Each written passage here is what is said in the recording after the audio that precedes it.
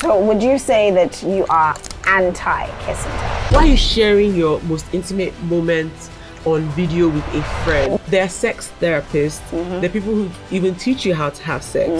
If I'm not in a relationship with you, you shouldn't have any access to my personal information. True. If people know that you've had relations with maybe more than 2 or 3 people in a certain space, it's now like the Olosho work. Me learn my body, you learn your body. How do I get you to the best pleasure possible?